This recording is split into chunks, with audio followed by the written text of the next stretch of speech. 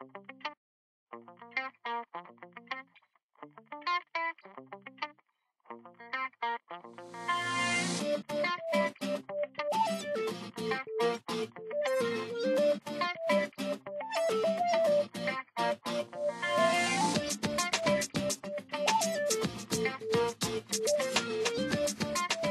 we'll start with Tracy Heatley. Tracy is the legal assistant and office careers instructor for OCU's 2, Center for Workforce Development. She started with this organization as a data entry instructor, and 12 years later transitioned into the legal office instructor position. She has an AAS in paralegal studies from an ABA approved program at Tennessee Community College. She has over 30 years of teaching experience. Tracy's prior experience provided her insight on the importance of continual learning and training that is needed for all employees in the workplace, for both new and current employees. She feels the key is to never stop learning. Next is Sarah Kelch. Sarah is the Controller and Director of Finance at Concert. She's worked with the organization for over 13 years. She has been in this particular role as the Controller and Director of Finance for over 3 years, though she has over 15 years experience within the industry. Her educational background is an associate's degree in accounting. What she enjoys most about her position is the growth, change, and the ability to learn new things all the time. Next is Rob Cito. He is the Manager of Human Resources with Klein Steel. Rob Cito is a dedicated human resource employee and wellness professional with over 25 years of combined experience in the disciplines of human resources and health and fitness. His current role as Manager of Human Resources for Klein Steel Inc. focuses on managing the daily operational functions of human resources, which include recruiting, staffing, labor law compliance, employee relations, benefit plan design, administration, compensation, performance management, recognition and reward, and employee wellness.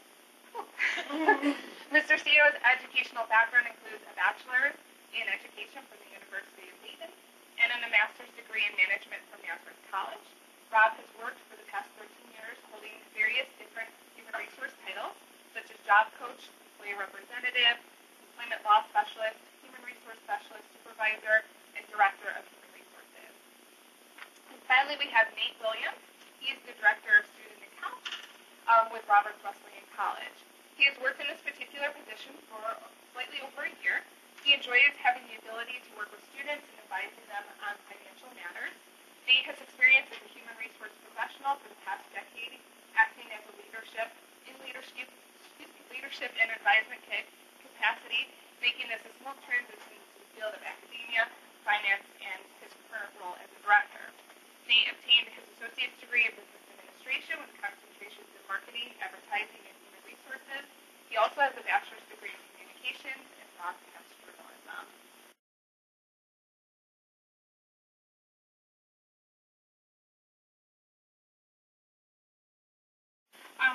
My specific position is I'm a legal office assistant instructor, and what that exactly is we teach high-level computer skills to get ready for a position in the legal office, and also we teach about the legal specialties, the specialties of law, such as family law, the different court systems, and we specialize and we meet and we talk about the different specialties of law, but then there are a lot of computer work. So that's what we do. Sarah? Well, I started out as an accounts receivable clerk. I was placed at the company that I'm at from Bryan and Stratton when I graduated. There was just 2 people in our finance department. I was employee number 35, and we're now almost 600 employees 13 years later. So I've just been able to, as the company's grown, I've been able to grow with the company and move up the ladder, and our department is now 13 people, and I'm the director of that department. So it's been a slow process. It's been a learning process along the way. I think I've probably learned more from the position than I could ever learn in a school environment. My specific job requirements are to ensure accurate financial statements to the executives, tax filings, and credits. I work with our clients in our IT department on special reporting, and I also lead our yearly and client-specific audits. So as my bio said, I'm manager of human resources for Klein Steel. I basically do everything that involves the employment life cycle over the course of some employment there. So everything from work with the managers to find out what our staffing needs are, looking at job recs, recruiting for those positions, onboarding those folks, making sure they get the proper training, employee relations, compensation, benefits, all the way to the hopefully never the end, but there is end at some point. For some folks, sometimes we have to let someone go or they voluntarily leave, and everything in between. How I got into HR, kind of a haphazard, I guess. My previous background was health and fitness. I worked in that industry for about 12 to 13 years. I sort of get burned out by long hours and the folks who want the magic pill who just want to get fit overnight. So I talked to my HR person at Wegmans at the time and said, I need a different career path here. And they said, well, how about working with the youth?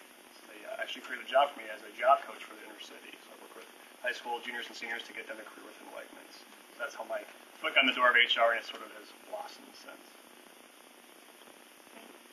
I'm director of student accounts over at Roberts Wesleyan College, and student accounts is basically a bursar's office or a billing office.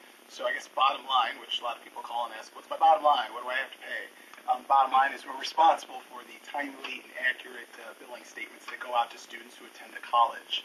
A lot of time by myself is spent managing the systems, making sure that the billing is accurate, making sure that the system is set up correctly to generate a bill.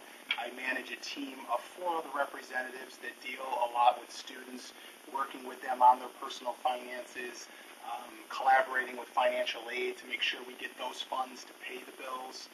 Also, I have a collections representative on my team that sometimes people fall into that need to go to a collection agency, so we deal with the collections of those particular funds as well too. How I got started in this particular position is Roberts was a very interesting place that I always kind of wanted to be part of. Finance and billing systems are something that I had a background in. Being an HR professional prior to this, I had a good leadership background. So for me, it was the tagline of being able to continue on as a leader and learn some new things and really work with students. That's what really drives it home for me, but that's how I got into this particular position.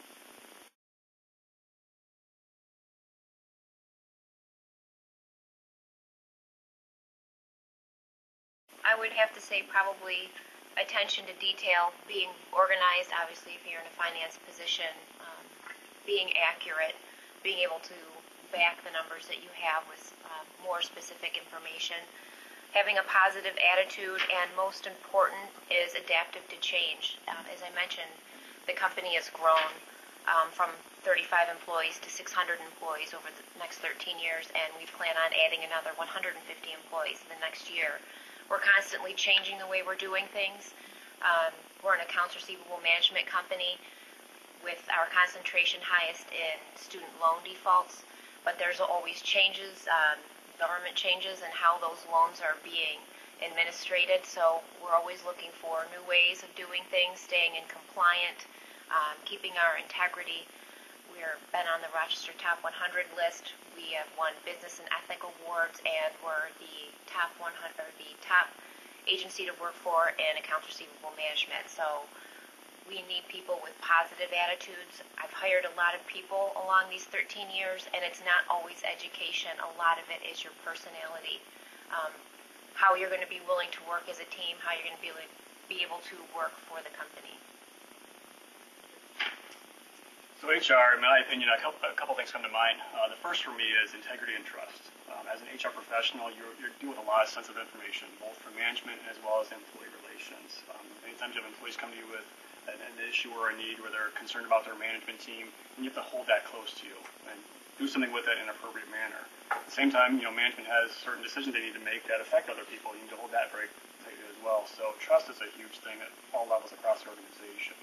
Along with that is communication skills. You need to know how to talk to all levels of your organization, whether it's the entry-level person all the way up to the president of the company, and what is their personality style, what are their hot buttons, how to talk to them appropriately but still get the message across that you need to. Those are the two big ones. Dependability, accountability. We could go on and on about different qualities, but I would think the trust and the communication are probably the two biggest. Another big one is empathy. In your role as HR, you have to really understand where someone's coming from their perspective, especially when they have a life need and they come to you and it's a challenge. They have that work-life balance issue. How do you balance out the business needs with their personal needs? So really putting yourself in their shoes and understanding where they're coming from.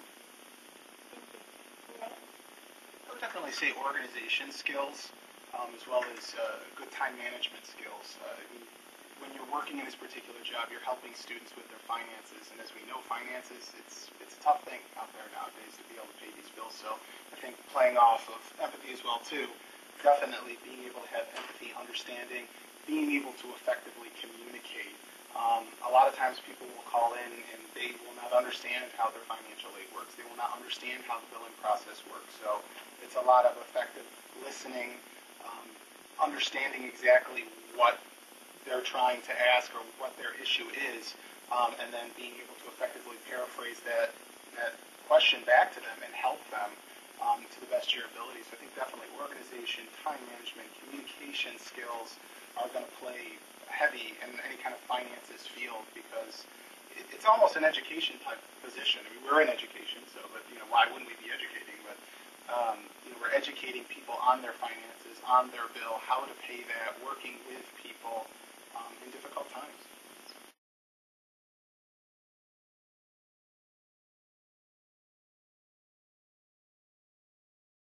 Like I mentioned earlier, I sort of got in the HR field through a different way. I didn't purposely set out to be in HR, but I did have a bachelor's degree in education at that time, so I used that education knowledge to apply toward the HR field.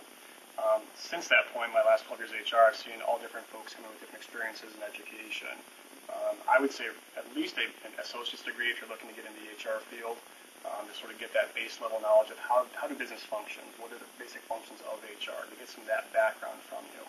From there, you can move up into a generalist role and at that point pursue a bachelor's degree, and also some professional certifications. The professional and human resource certification through Sherman HRCI is a great one to have. The SPHR is the next level up.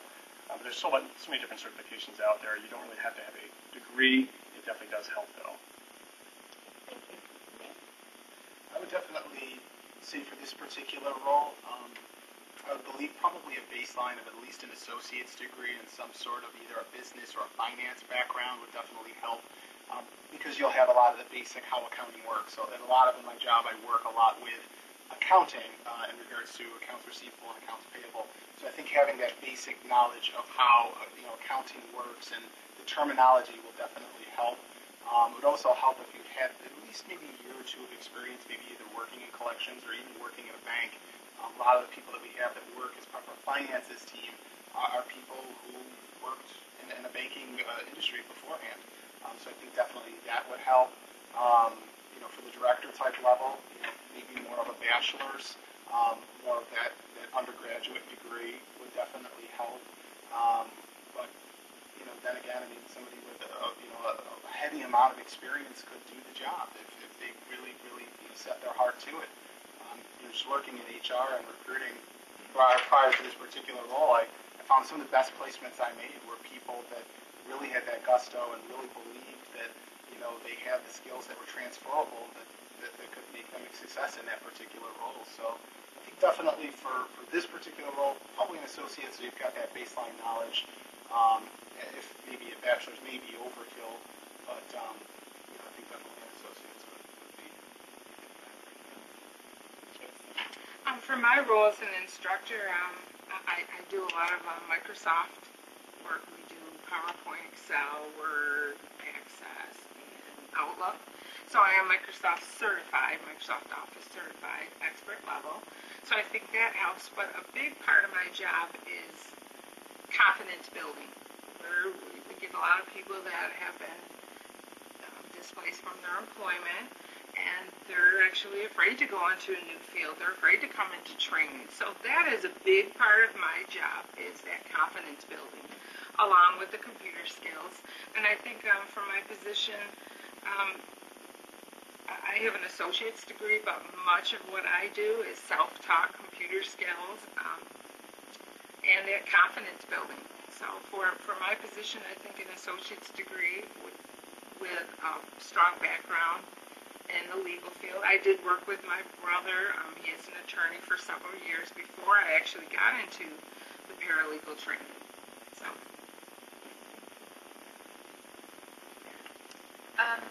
For an entry-level position in our accounting department, an associate's degree is not required, but it's preferred. Experience is really what we're looking for. Probably like in a bank teller or some type of clerk experience where you have heavy accounts receivable. Once we get more into our GL accounts payable, we are looking for an associate's degree. Then once we get into the management or director positions, financial analysis position, a bachelor's degree is usually required. When we were a smaller company, like when I started out, I had only an associate's degree, and I was able to kind of move up with just having an associate's degree. I am a few credits away from a bachelor's degree, but the experience that I had with the company and being able to learn the things as I go and as the company's grown, I feel like I've probably mastered in my field just from the experience that I've had, really from building this accounting department from the ground up.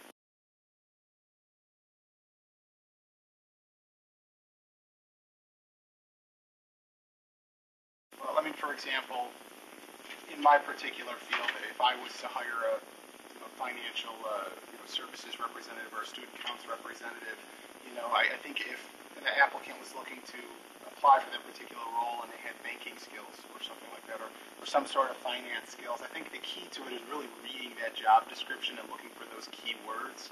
And I know it seems like a lot of work, but you really have to tailor your cover letter. You really have to tailor the bullet points on your resume to really highlight those skills of which you have that are matching that job seeker's job description.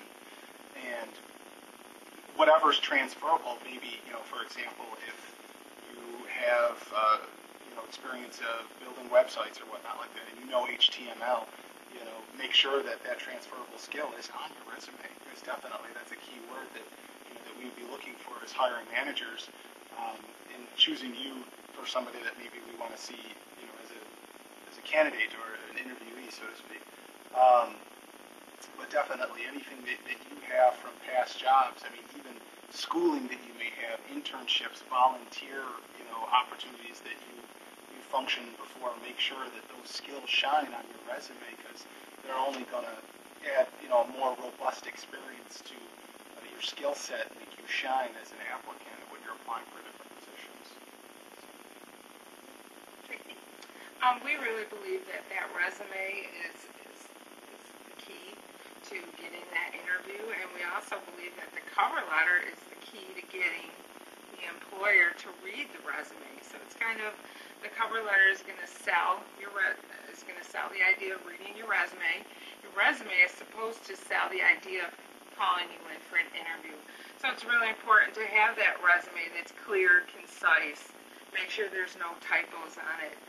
If you can put any certificates of achievement, attendance awards, training, seminars, just to show the potential employer that you're going to be the asset that they're looking for.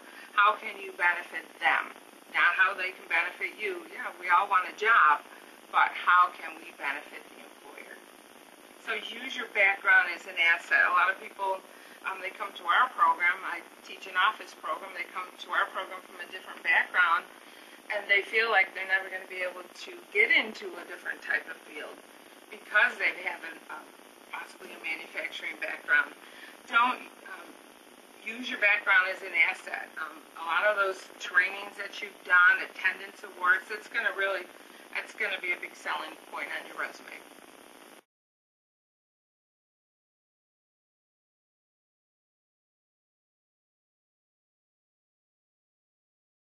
As far as your cover letter, if your skills don't directly relate to the skills that they're requiring, I would recommend explaining how the skills you have indirectly give you an edge of being able to learn these skills effectively. For example, if they're looking for a accounting software package, you must have Great Plains Dynamics experience. You could explain, well, I don't have that experience. I project-led our company's migration from QuickBooks to Peachtree 5 years ago. I was able to pick up the new product. I attended training. So just that they can see, although you don't have the experience that they're looking for, you are adaptable and you want to go better. So while the skills that they're looking for are not directly relate to what you have, I would definitely put how they could indirectly relate to that. You said well, so. I agree with that 100%. It's really you need to tailor your skills to whatever the job you're applying to. For instance, in HR, there are such a diverse number of positions. It could be a benefits analyst all the way to a manager of HR. They're definitely two different focuses. So if you're going for a benefit analyst type position, they're looking for someone who has that financial, analytical mind, the background, a compliance mind, or someone who's in relations manager very focused on go between that and the ability. So you really want to highlight those transferable skills. Customer service, no matter what position you're in, you always have a customer somewhere out there. So really showing what you've done to meet your customers' needs is a big aspect. At the end of the day, people are people. Machines have not taken over the world yet, and it never will, but we all deal with someone in our day, whether it's someone who reports to us or someone we report to. So how do you use those skills to, once again, meet the needs of your business? I think continuous self-learning, read blogs, news articles, online classes. That's a great way to keep your skills up to date. Let's see, join networking groups. I'm sure some of you have done that. And also join an online professional group. Yahoo Groups has a lot of different professional groups. And our legal office students actually are required to join a paralegal online group that's through Yahoo, just so they get familiar with the terminology and how everything works. And also practice typing. For a person that's going to be working in an office, typing is extremely important. A lot of our students feel that it isn't very important, so we make sure that they practice a half hour a day, 20 minutes a day, because it is important. And also, there is a free learning website that many of you might want to take advantage of. It's called learnfree.org.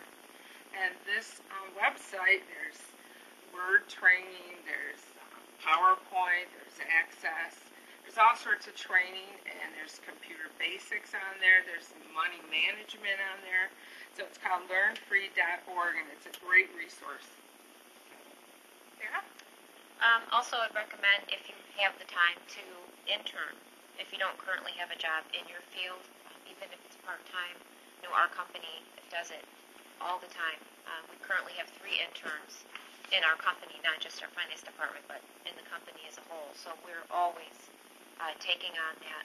And it's a win-win. It's a win for the company, and it's a win for you. It gives you, your experience, and it allows us to, get somebody in that, we don't necessarily have to have on our payroll. So it's definitely a good thing to do. Also, volunteering as a treasurer or a finance officer for an organization. If you have kids and they're in a sports team, they're always looking for a treasurer or somebody to manage the team.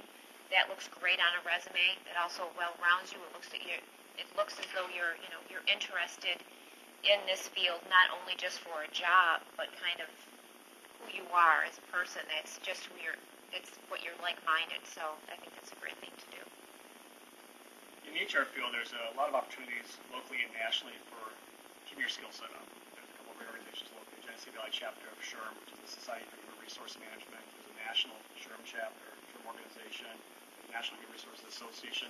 And they'll always have great seminars at least once a quarter, if not once a month. The local RBA has Friday business briefings twice a month. It talks about HR-related skills and topics. Volunteer, be part of an HR advisory committee, such as one of Bachelor Works. Just continuous learning is such a critical aspect, especially when you become certified in HR. You actually have to meet certain requirements every 3 years to show that you're maintaining your skill sets. So if you don't maintain those educational components, you don't maintain your certification. And that is kind of a critical component for showing that you're credible in your field. It's hard to follow all that.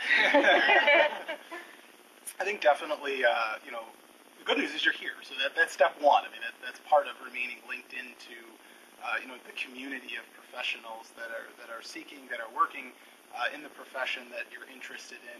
But I think definitely remaining active in the community, for example, if you're interested in getting a job in finances, LinkedIn is a great tool for networking with people in that profession to learn of the trends. Maybe you see that there's a huge trend and rise for people who need programming skills in Java or something like that. So then you go out to a community school, you go to BOCES or Roberts or wherever, and you take a class and you learn that, and you add it to your resume. You can do volunteers. opportunities. You can internship at different organizations. I know, a lot of the businesses that I've worked for, we would take an intern in a heartbeat, to help us with different projects, and you learn things too. I think another opportunity is I worked many years for a staffing agency, and a lot of times you can get an entry-level position, but learn a lot about what's going behind the scenes. Plus, you get paid for it. So, I mean, you talk about a volunteer, opportunity where maybe you go in and you're not getting paid, but you're getting paid in that experience. Maybe a staffing agency might be a good way to go to kind of bulk up your resume a little bit in regards to skill set wise. And sometimes they do have skill assessments that they can give you. Places like Rochester Works can help you gain different skills. So I think it's really remaining, active within the community, learning and keeping your ear to the ground with what trends are out there. Venues like LinkedIn, a lot of the groups around town are definitely great ways to go and remain up to date on what's going on, so that way you can stay ahead of the game with regards to your skill sets.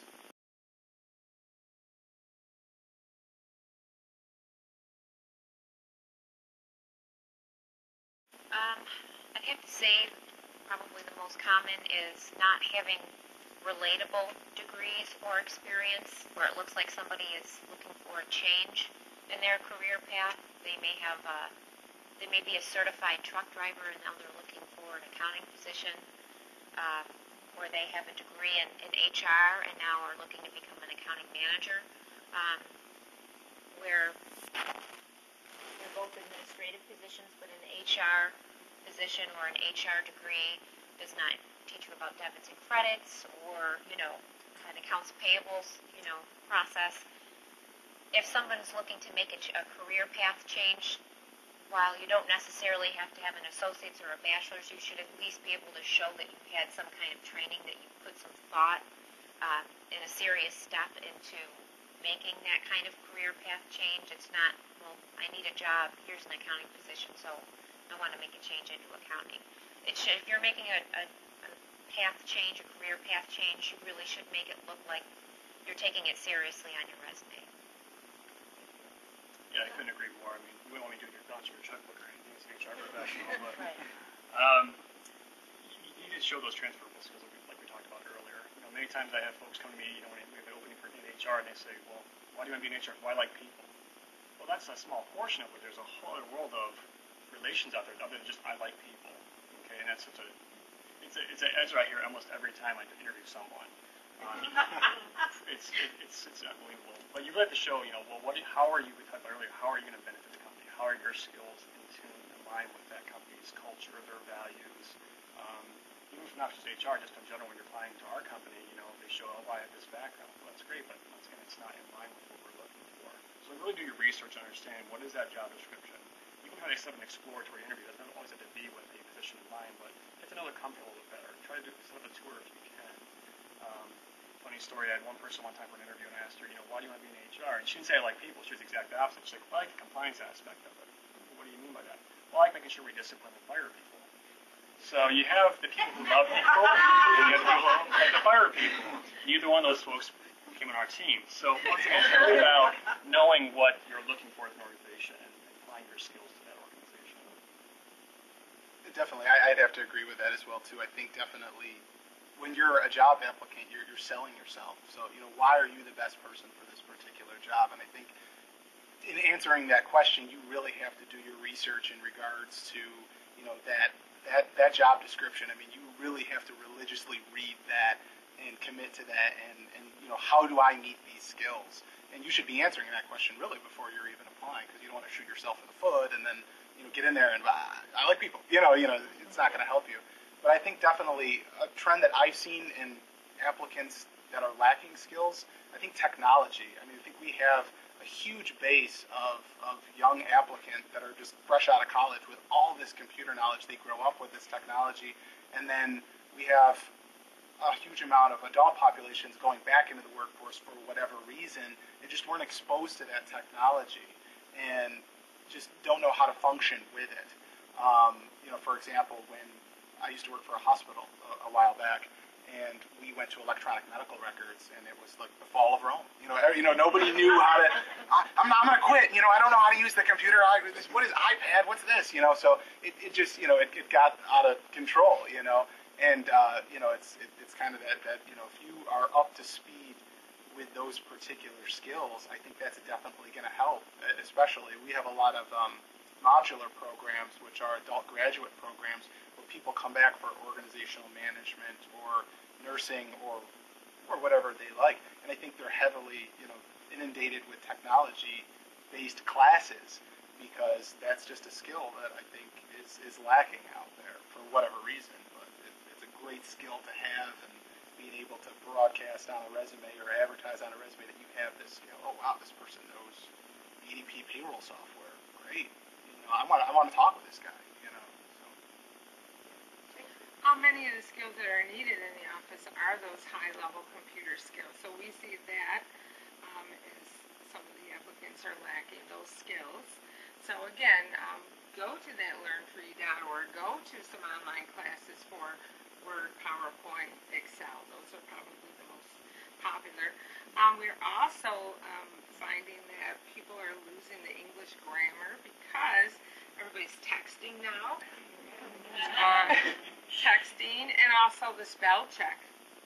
A lot of people, they really rely on that spell check, and as we all know, there's different forms of words that are spelled correctly, but they're used differently.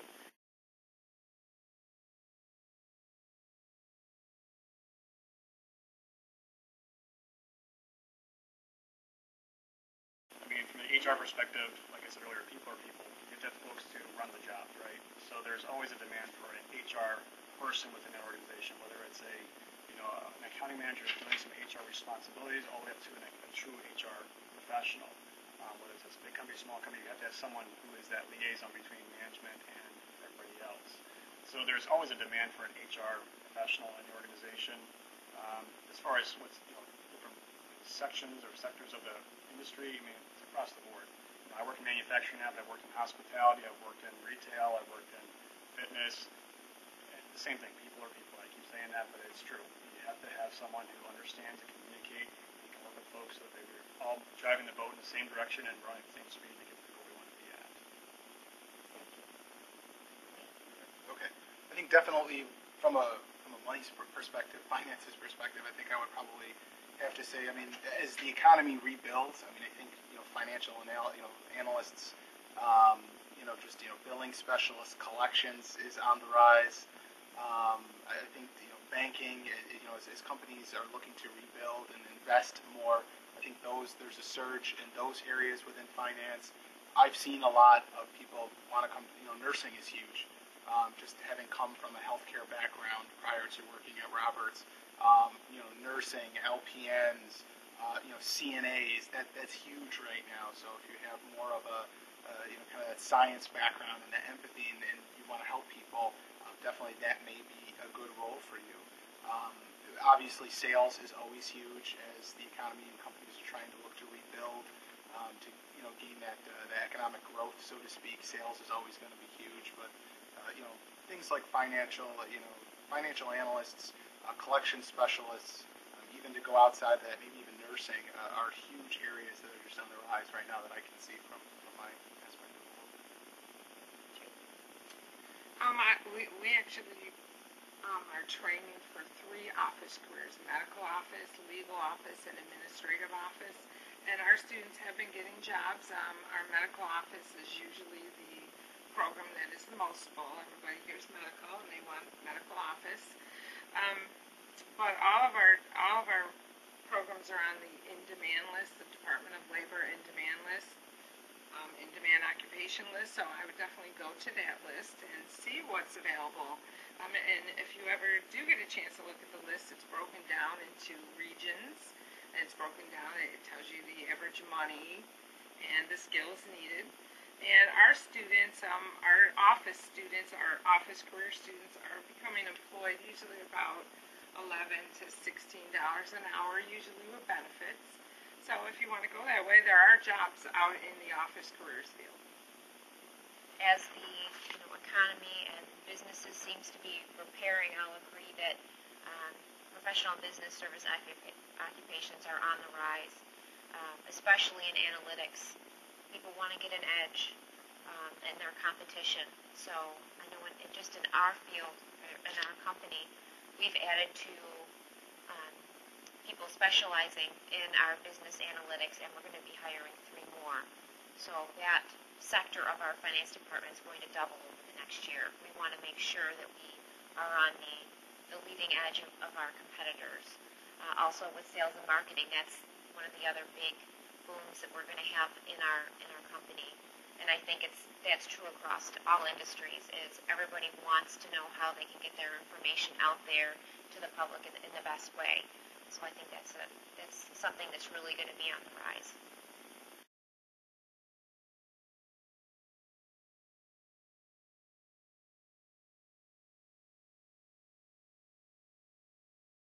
I would think definitely for somebody looking to get into finances, just localized to my particular profession and where I am right now with Roberts, I think the most entry-level position would be somebody getting a job as a financial services or a student accounts representative, and working their way from there to maybe a senior rep type role, going on from there and promoting up to maybe an assistant director type role, and then to the director type role. From there on and above, you're probably looking at a VP type role, and then going from there, the hierarchy would lead to maybe like a president of finances or one like that role. Within our organization, that's kind of the hierarchy, how things go.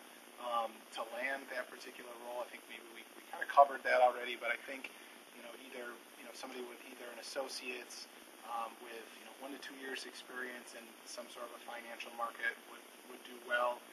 In a finance in the entry level role. Once again, the associates isn't required.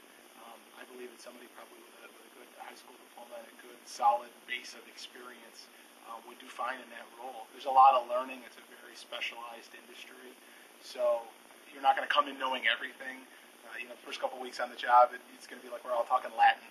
There's just so many acronyms and different things. I remember when I started there, it was insane. People weren't speaking English. But definitely, I think that would be the career path for somebody that wanted to get into that type of role that I'm in. The only thing I'm going to say about that question is when a person is employed in a company and your company offers you any kind of training, you should jump right on it. It's going to give you more marketable skills, plus it's going to show your employer that you are ready to learn, you're willing to learn, you want more responsibility. If someone were looking for an entry-level position in my field, it would definitely be starting out as a clerk, whether it was a accounts receivable or accounts payable clerk. Something entry-level that also, and I know entry-level kind of comes with a negative connotation, but it also gives you the opportunity to learn more about the company. I started out as an accounts receivable clerk. We're an accounts receivable management company, so accounts receivable is the most important function of our finance department. I worked very closely with production, client care,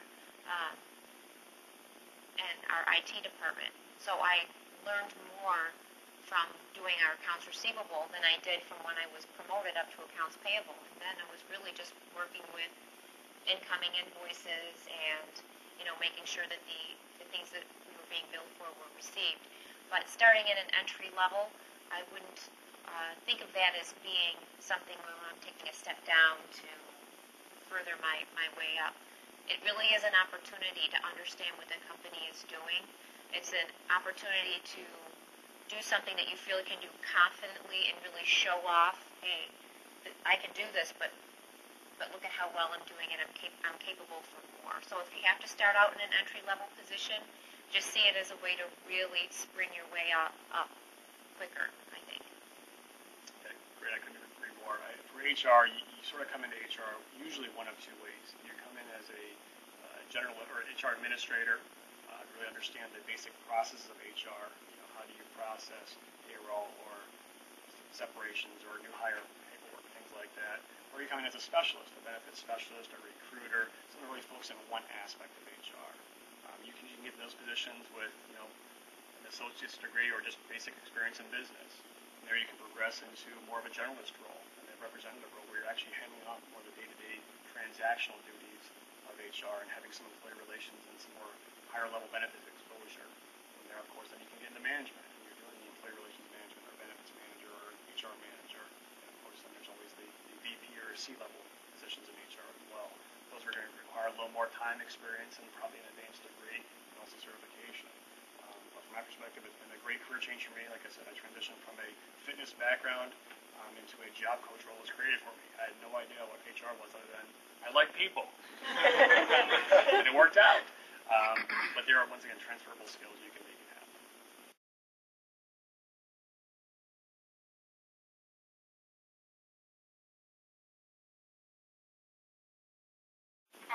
I said again, upgrade those computer skills, training, any training that you can take. Read about upcoming trends in the workplace. Try to get into trends in your workplace. Subscribe to e-newsletters and blogs. Join professional groups. And finally, be a lifelong learner. Never stop learning. I would have to say, show that you're not complacent and that you still are making innovative changes. We're always looking for a way of working smarter. We're a company on the move. One of the most important questions I ask in an interview is, what innovative change have you made in the current position that you're in? And I want details.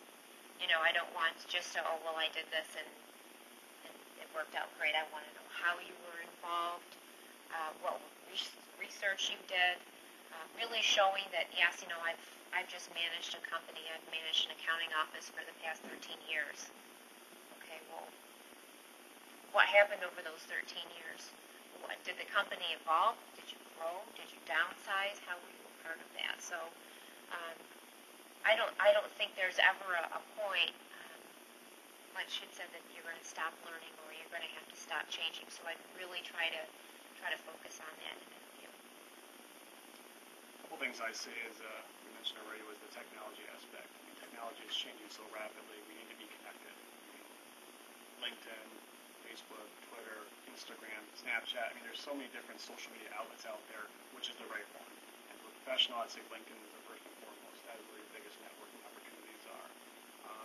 And with networking, not just through social media, but face-to-face is a key component. Who knows you and who they know, because that's where a lot of introductions come from, is through a mutual professional associate. We get so many exploratory interviews at clients still because someone knows somebody, and usually will turn into an opportunity for that person. So it's not necessarily always what you know, it's also who you know, and making sure you use those connections. And one thing we're interviewing, one thing I'd like to see is when people don't necessarily talk about what they're running away from, but what they're running toward. What are you looking for in your pursuit? What do you want out of your career in aspect? Not so much why you're running from the negative aspect behind you, but what are you running toward? That is an opportunity. I think just kind of to reiterate on what everybody has said so far, you really have to be a sponge. I mean, with regards to learning, you have to take in as much knowledge as you can. You constantly have to be out there looking. Networking is the key word. Networking. Using LinkedIn, using these social media tools to remain current and active with this database, because a lot of times people get the job because they knew somebody in there and they knew this is a proven character. Or sometimes a lot of people they go for a job interview or whatnot like that and they don't get the job. But just to send that response, thank you. Disappointed I didn't get it, but please keep me in mind. Keeping that current connection fresh. Maybe they liked you, but they just went with somebody with just a tad bit more experience. So, the next time that could be your in. Remain linked in with that person. And I guess just the end point would be just remain positive. I've interviewed so many people that get sour over the years, and they're great people. They've got great skills, but they just come off so sour and so negative in a job interview. And it's if you're not, it depends on who you're talking to. I may see that and say, okay, you're fine. I understand where you're coming from. But, most people aren't going to have that point of view, So just to remain positive and hopeful and, just keep plugging away. You may apply to 100 things in a week. It'd be nice if there were that many jobs out there in a week. But, but just, you may not hear from any of them. It's difficult sometimes. You may not hear back. But just keep your head up, be positive, keep taking information, always continue to better yourself. I could just add on these comments real quick. Two quick stories. Our current HR administrator, I interviewed her 3 years ago, and I was down to 2 candidates. She was a finalist and someone else was. Well, I chose the other candidate over her just for a certain skill set. Well, that person eventually got promoted, and because we remained LinkedIn connected and checked in with each other, 2 years ago I went back and said, hey, are you still interested in an opportunity? And she jumped at it, so she's now part of our staff. So it's really a good connection to always make sure that you have those positive and maintain that relations.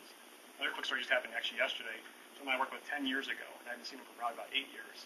He actually emailed me. He lives in Texas now and says, hey, are you interested in an opportunity down here? I've got a senior level HR position, and I thought of you first. So once again, I wasn't looking, I'm not looking, but he reached out to me first and said, hey, I know what you can bring to the table, and I thought you'd be a great fit for it. So keeping that connection and just staying in touch, even if it's only once a year, hey, just check in, how you doing? I'm still out here. That can lead to something down the road.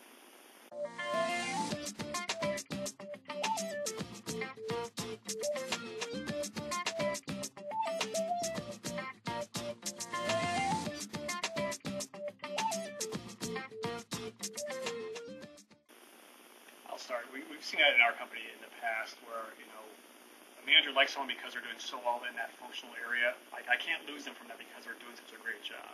I don't want to move them. So you have to work, the company has to work on that culture and understand that this is our future talent. Yes, they're great there, but what else can they bring to the table and move them forward? So it really has to be with the company itself. Not much you can do other than highlight and showcase how you can be an asset in a different role and still commit that I can still train the next person behind me to still be as successful as I was in this role.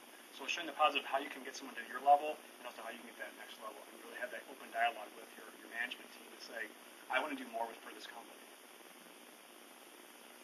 It's definitely keep the communication lines open with your manager. In my current position, I was lucky enough to have my predecessor move to another department, so he's a building over. So that was a win for them because if I had come in from scratch, it would have been a lot more of a learning curve for me because I didn't have my predecessor there to really rely on and kind of learn the ropes from this person. So, like he was saying, just make sure it's nice to have that person still on staff to be able to relate to. So that's your selling point right there. Hey, I can move up, but I'm still here. Maybe I can create a procedural manual or train this person or whatnot like that. But you're not going to lose that high quality work. I'll be here to train the next great person, and I'll be moving on to something else. So I think it's nice to come into a situation with here's this issue, but here's the solution. Because I'm pretty sure you can relate. A lot of people come in with, "Here's the issue. What's my solution, HR?" So it's to come in with the solution or a suggestion of how we can fix this issue is a win situation. They really like that. Something else to keep in mind, it might be a good idea to bring that up at a review time. If you feel like you're not being heard, I know when I'm reviewing my staff, I always want to hear at the end, how do you feel things are going, or was there something that I didn't mention in this review that you think was important? You have their attention. It's usually one-on-one, and that might be a good time to bring it up, and especially, if you have your details and your examples in front of you, and like you said, problem and solution, you're probably going to have a better chance of being heard.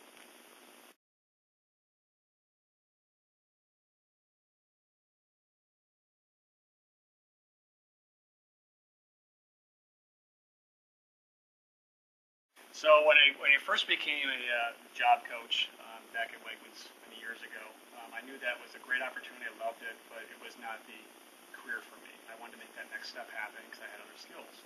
So I then became a HR generalist, and part of that was I wanted to broaden my experience. So I did pursue the PHR certification. That is sort of your baseline, gives you all the employee relations, benefits, labor law, really in tune to what all the aspects of HR are. So I did that as an employer rep, and then I knew once again I wanted to get my career next level, so I did have an opportunity to become a director of HR, and prior to doing that, I wanted to show that I was qualified for that, so I pursued my SPHR, or Senior Professional Human Resources. I was actually lucky enough that a colleague through networking said, well, Rob, I know you like facilitating and teaching, would you mind teaching the preparation course for it? So here I was preparing for the course myself and teaching at the same time, so it was sort of a double benefit for myself. So I became SPHR certified about 3 years ago. And how I maintain that is, like I mentioned earlier, a lot of the RBA seminars, the National SHRM Conference once every couple of years. Anytime you can find something through one of the local memberships, many of them are free, some are very low cost, $20 for an event, and you get your CECs that way. With those certifications, you can even do it for first-time job experience. unfortunately, Klein Steel went through a mini layoff for our first time in history about 6 months ago. That was the first time experience for me, so I was able to document that and to get credit hours toward that. So pretty much anything you do within HR is something you can document toward a certification experience. So that's how I got that. I am not right now. My plate is too full, unfortunately. But some great resources for you if you Thank don't. you. Yes. Absolutely. Yes. Thank you.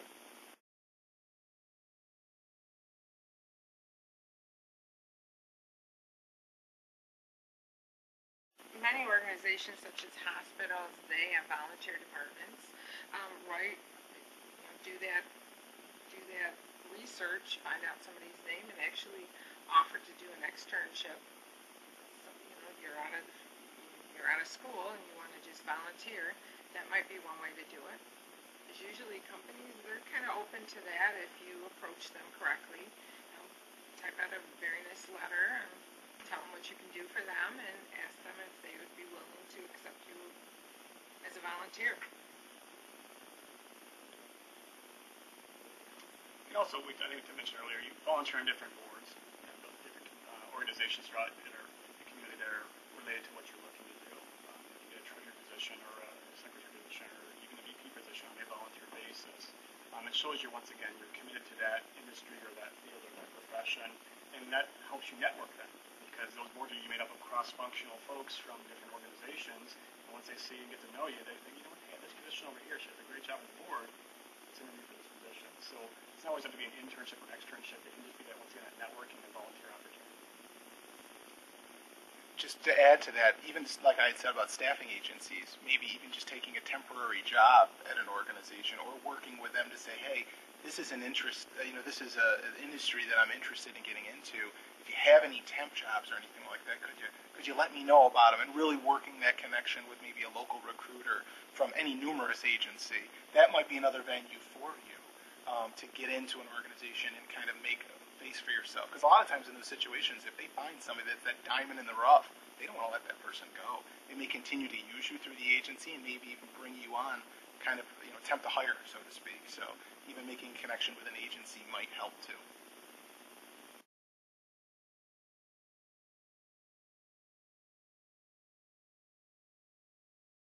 So Klein Steel is very veteran friendly.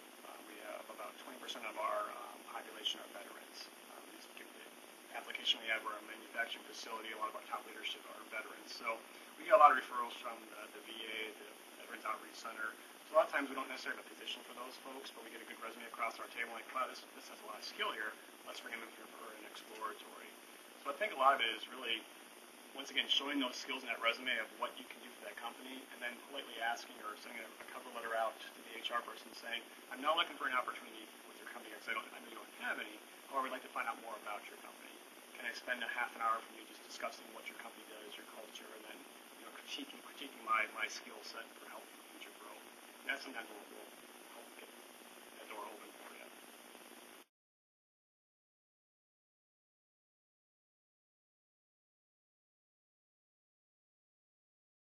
I actually worked as a recruiter for the staffing agency. So a lot of times, people would come in and they would say, what jobs do you have? What do you want to do? And I think, there was this kind of, you really, in order to be successful in that particular job, really, I worked a lot with people in regards to, what are your interests? What's your background? Really, what you want to do? That's how you're going to make these long-lasting placements. When you find a good match between a job out there, somebody's skill set, and what that person wants to do. So that's really where I got a lot of my advisement skills from, really working with that individual to make that good placement. But as I worked and made these placements with these organizations, I started to learn a lot more about other aspects of HR, because these small to medium-sized businesses that would call me up, that owner is the same guy who's running the press, is the same guy who's cutting the payroll, is the same guy who's doing the OSHA training. So if they could offload that to somebody that they trust, that's really how I got my professional start, really kind of just working with people.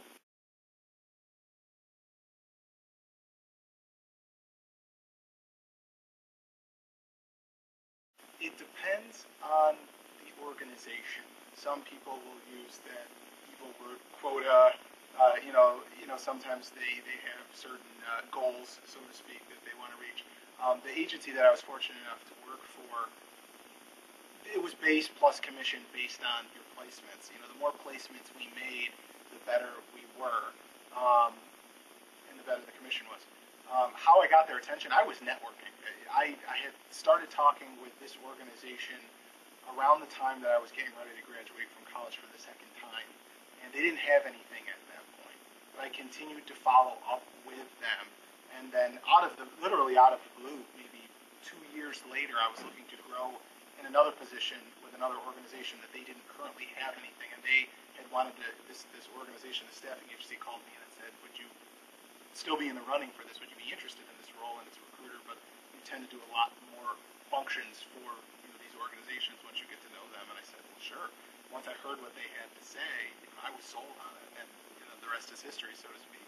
But really, it's a long-term networking deal that I really was just networking with them, and I got their attention. But as we were talking about with many of the cover letters and resumes, I had to really kind of tailor how my experience and how my background up to that point really met what they were looking for. And at that point, I mean, I had a little bit of professional experience. I started off at Paychex for a while, so I worked in one of their HR call centers there, handling benefits and different things like that. And before that, it was all retail, but I was management in retail. So I had hired people for front end. I hired people for cashiers. I had done recruitment of those individuals and people for the cashier's office, and et cetera, and et cetera. So I really had to play to those skills when I was talking with this organ. So maybe it didn't directly, I didn't come right from another agency, but I sold my way and I sold myself in the fashion of I do have these skills and they will transfer. And also it's a challenging role for me too. I can learn so much too. So sometimes they want people that are moldable. So.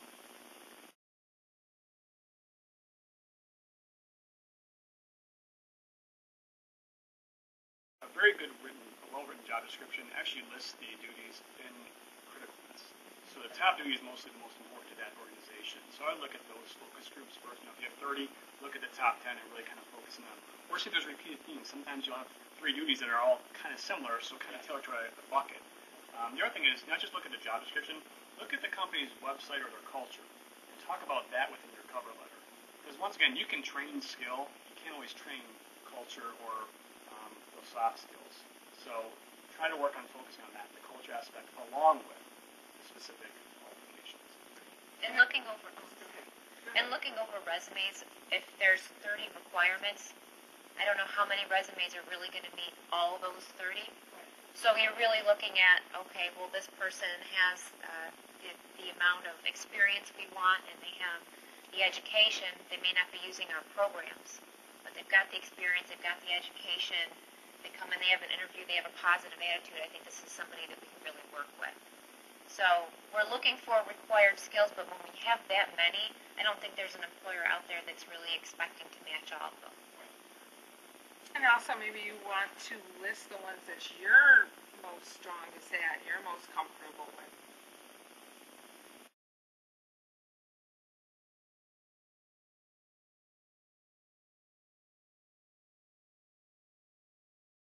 My first thing, and I've seen a lot of resumes come through like that, in your cover letter, I would explain why. Don't let it become the elephant in the room. Because there's a lot of resumes that we get for entry-level positions in our accounting department from CPAs. Why are they? They're obviously, the job market is poor.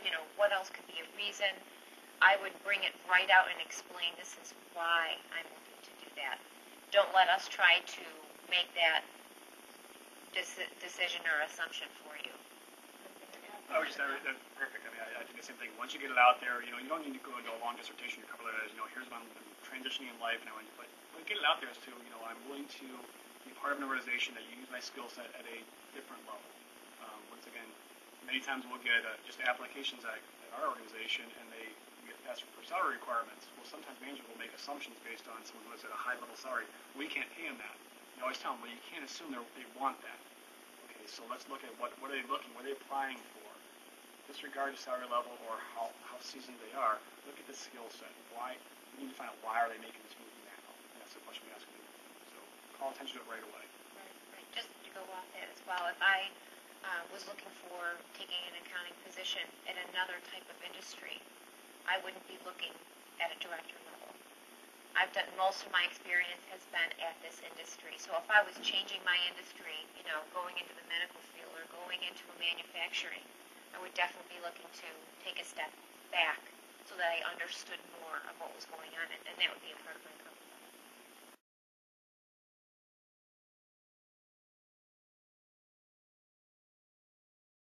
We follow a lot of different industry key performance indicators out there. We have a couple of clients we work with that kind of give us our pathway forward and what they're seeing as trends.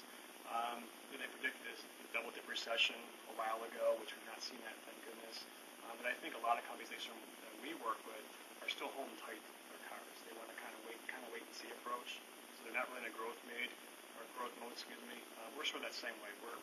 We're growing by exception. So if we have a critical need, we'll put it out there. But right now, we're just kind of wait and see what's happening with the market, our customers. We're doing well, but you can always do better. I think the predictions are by the end of this summer, things are going to turn around a little better. We're going to start seeing more growth. But right now, for what we're seeing, what we're hearing, it's sort of just kind of we're just going to hold steady right now, just to kind of see what happens. Especially with all the healthcare reform changes, the tax law changes. There's a lot of things that are impacting a lot of businesses, especially in our area, upstate New York, where it's going to be getting hit a lot harder than the rest of the country in many aspects. So, is it coming? We hear yes. Are we there yet? It's going to take a little time for some more recovery. Also, I was just thinking as Rob was speaking, a lot of times you base the job market on what you're seeing on Indeed or Career Builder or the DNC or whatever. And a lot of times, like we were kind of preaching to, being networking with people, using LinkedIn and different things like that. I think a lot of times, sometimes if it may not even go to post. Sometimes there may be a need there that they want to hire for, but they know that, they know such and such from 5 interviews ago, and they're going to offer it to this particular person before it even gets there.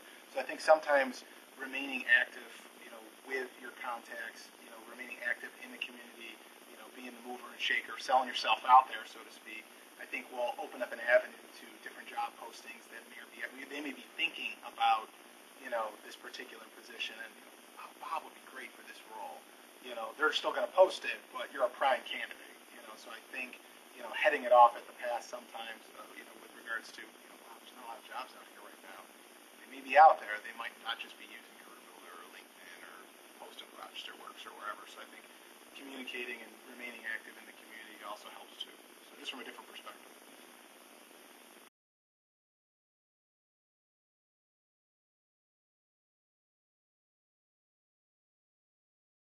I think you have to be savvy about it because they only give you. I mean, if you don't know the person and you're writing them, I think you only have like 140 characters or something like that, where you're able to kind of write this little elevator speech, so to speak, and here's who I am and here's what I'm looking to do. I think the default is I'd like to link in with you or something like that. So I mean, I think you'd never want to go with something as generic as that because the person, who knows what this person's intentions are. I mean, even I'll get them now, and if it's just very generic, is it a bot? Is it the scammer? What's going on here? Why does this person want to link in with me? So I think definitely being very creative in regards to how you respond to these people, in regards to, hey, I'm looking to learn more about this particular industry. I'm a potential job candidate. Would it be okay to LinkedIn with you? But read their profile too, because they'll actually list on the bottom, I'm available for, if you're looking for a job, career opportunities. It'll tell them what they want to. It'll tell you what they want to be LinkedIn about. Also, there's another feature, like maybe you know me and you want to link into Kim over here. There's an introduction feature where you can actually ask me, as somebody you're already in your first circle, so to speak, I can introduce you to Kim. And if I know you, then I probably, okay, great, Sally's great, let me introduce her to Kim, help her out. So, and once you know the person, you can actually, it's almost set up. Once you're in their first circle, you get more than that 140 character kind of little byline of, here, this is why I'm reaching out to you. So I think, using that tool is beneficial too. But I mean, lay it on the line. I mean, just but be focused and creative about it. I would like to learn more about your profession, or I would like, I'm looking for a career in your profession. Would I be able to link in with you, connect with you? And I'll be open to that. I'm open to that when people write me. I'm pretty sure everybody here on the panel is pretty much open to that. Hey, let me help this person out. Let me pay it forward. I agree. I think we're all very open to the more savvy introduction. If it just says, I like to link in with you. Wow, if you're a sales rep or if you're just trying to, some solicit me for something, but if you say, I'm looking to learn more about your industry, more about your company, I'd be okay to connect with you, I'm more receptive to that person as well.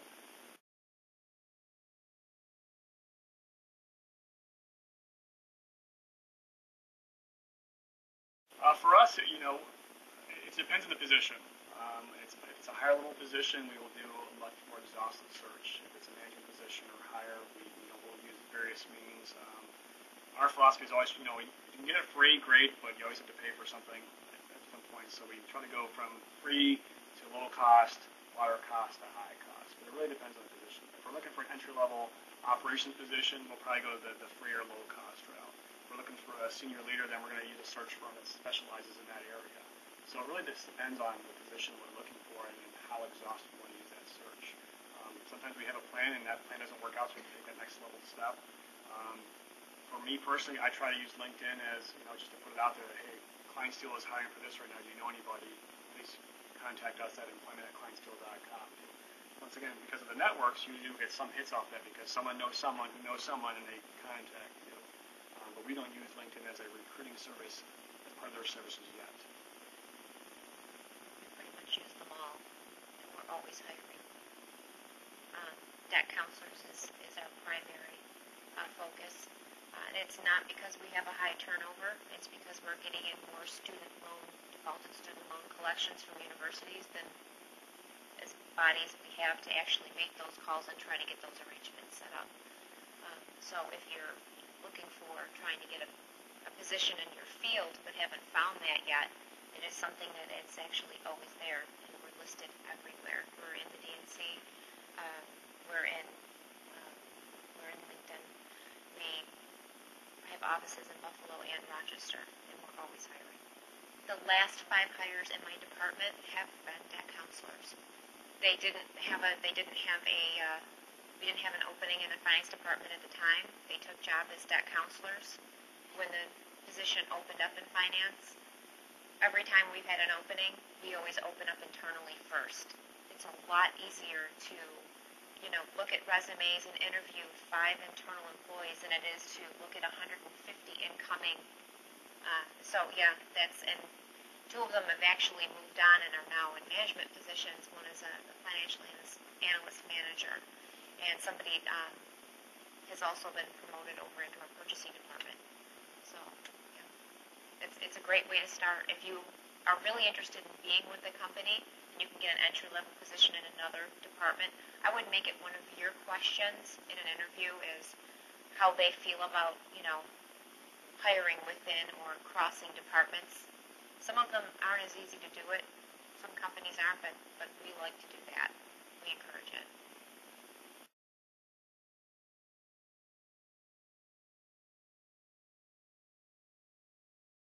So we do have electronic. You can submit your interest or you can submit a resume, but it doesn't give a lot of detail for us. So what I like saying is it's a fine balance of when to contact and when to overburden. I've had several folks who contacted me and said, Rob, I just want to let you know I applied there yesterday. Here's what my skill sets are in a very brief, synopsis, and here's what I'm looking for. Please take a look at my resume and get back to me if you get a chance. Very simple. It's not, I'm looking for an interview. I'm looking for this. We know what you're looking for. So just say, here's what I bring to the table again. If you get a chance, I'd love to hear from you. Leave it at that. And then if we don't hear from you, then know, okay, it's probably not going in that direction. But many times those kind of calls, I'll then go to my recruiter and say, hey, I got this call. Can you pull his resume for me? Because once again, it's that courteous, professional introduction almost, like a LinkedIn introduction, but via the voicemail.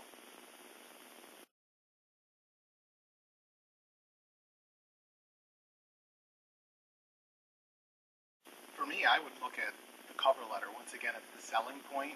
Maybe it's been 20 years ago, but explain how your experience matches and maybe what you've done to remain current with those particular skills. Because even though it's 20 years ago, maybe you still know how to do it because you've been currently active in whatever group or whatever training or what. Not like that. And once again, use those key words when you're drafting your cover letter. And I think that would be a huge selling point for me. Again, you want to make sure that you tell them you're willing to learn. You're willing to learn, and you have the basics, but then you want to update your skills, and you're more than willing to learn.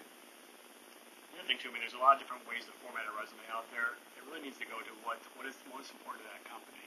Some companies are focused on education, so we enlist that first. Some is more the experience, so we enlist that first.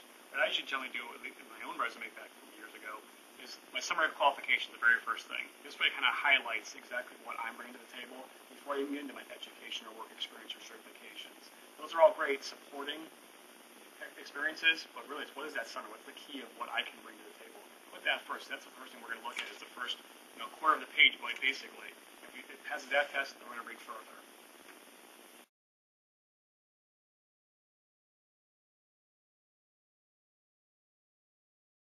All I would say is stay positive, keep at it, and keep learning. And do things like this. I mean, the more often you attend different things, there's 30 different people in here you can network with, and the four of us as well. So you just never know who's connected to who. Networking's a big thing. Learning is a big aspect of that. So just and being positive. The market is tough. There's no one denying that. It will get better. History shows it will get better, right? So we will come out of this and we'll have opportunities and just be flexible with what you're looking for. It may not be the exact same salary, the exact right position, but you never know what that could lead. Like I said, I went into a job coach. My background is fitness. I love fitness. I just transitioned and it's worked out for me.